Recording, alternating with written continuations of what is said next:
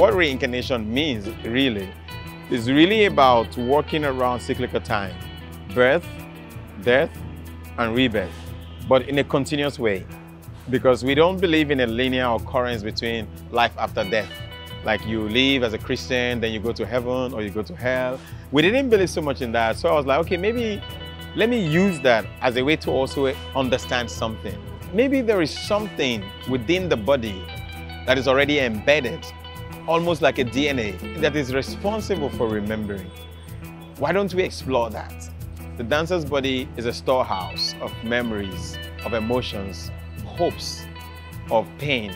But I was more interested in the hopes and in the joy, because it was also at that time, if you remember, 2020, that was the year of Black Lives Matter, black pain everywhere, black tears everywhere. And I was not feeling it because I'm coming from Nigeria, not America. And I started saying, what about creating a piece that says black joy matters? If I can remember that I was once a slave, I think I also have the capacity to remember when I was not yet a slave. So when people tell me, don't forget the past, don't forget the past, I'm like, how long past? What about 2,000 years before Jesus Christ? Who was I? I'm interested in all of that as well.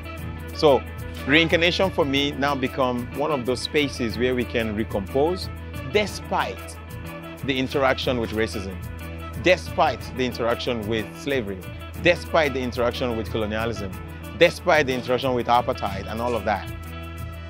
I should be able to recover for myself my joy in my own image. I am particularly excited about the fact that we are going to show in the UK.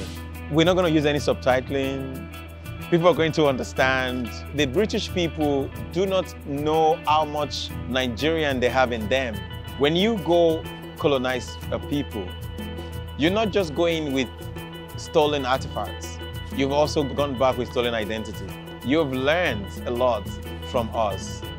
You might not know it at the intellectual level, but at the corporal level, at the spiritual level, like they say, we're much more alike than we even know that we are. And I think pieces like this is opening up cracks. It opens it up and invites the audience into a kind of a dive into it. As an artist, I've always been interested in doing something with the energy of Lagos, but I've waited for so long.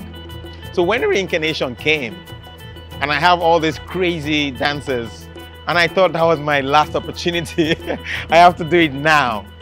And I have to find a way to capture the sound.